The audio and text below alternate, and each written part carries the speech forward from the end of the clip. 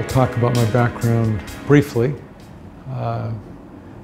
Born Jewish, grew up going to Hebrew school, bar mitzvah at 13, atheist at 14. I read Sigmund Freud's The Future of an Illusion and decided that man invented God.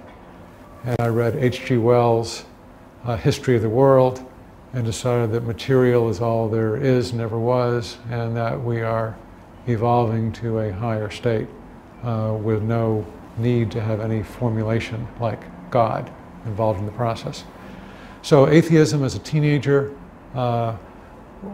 started moving to the left politically from my parents' liberalism, went to Yale, got involved in anti-war demonstrations and lots of other things, and kept moving further and further to the left, graduated from there in 1971, bicycled across the country, became a reporter in Oregon, left that job after half a year to protest the capitalist oppression of the publisher, who was a very nice guy, and joined the Communist Party, USA, the Oregon chapter of the Communist Party, USA, which was not very large, but there was one genuine proletarian in it. He was known as the man who fixes cars. And all the rest of us were sort of spoiled bourgeois kids. Was in the Communist Party, traveled across the Pacific on a Soviet freighter, went across the Soviet Union, learned Russian to speak to my Soviet big brothers, worked in the Boston Globe again, had done a little bit of that in college, worked in the Globe again as a communist, and the editors liked my stuff very much.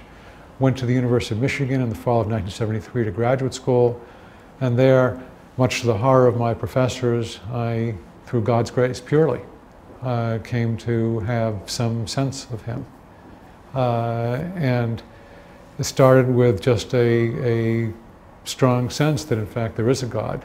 And therefore my communism that was based on atheism was not legitimate. And so I left the Communist Party, tried to ignore important questions, and God kept bringing them to my attention in strange ways. I had to have a really good reading knowledge of a foreign language to get a PhD. The language I had been studying was Russian, and I started reading one night, just for practice in reading Russian, the one book in my room that it was in Russian that I had not read. It was a copy of the New Testament in Russian that had been given me a couple of years before. I'd held on to it as a souvenir, and then reading very, very slowly and painfully. My knowledge of Russian wasn't very good, but I can see in retrospect with the Holy Spirit working, it made sense to me. I thought this is better than Tolstoy.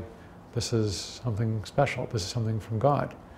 That didn't make me a Christian, though. I mean, I was fighting it all the way, especially coming from my Jewish background and having grown up believing that Christians worship Christmas trees and are rather silly people. Here's how I ventured into Calvinism. I was assigned to teach a course in early American literature. Well, what's early American literature? Puritan preachers. So it was really Jonathan Edwards and Increase Mather and John Cotton and other folks who, these dead white males from 3+ centuries ago, were preaching to me. And they had a big influence on me.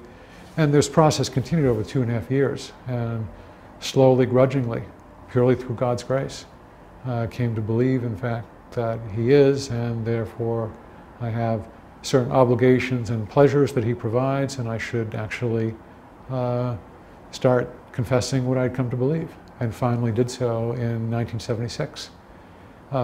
Eventually joined Reformed churches, read more of Calvin, Calvin's Institutes, and lots of other stuff, and have been in Reformed churches ever since. So briefly, that's how I came to Christ. The larger story in some ways is what I've learned since becoming a Christian, since I was very poorly informed and still am, but have learned something over the years. And I think through God's grace been able to put some of that into practice with World Magazine, with teaching, with other things. And so I am very grateful to God because I can see what I was earlier in life, and I'm a little better now, at least my wife would say so. And any decency I have is purely owed to Christ and Christ's grace.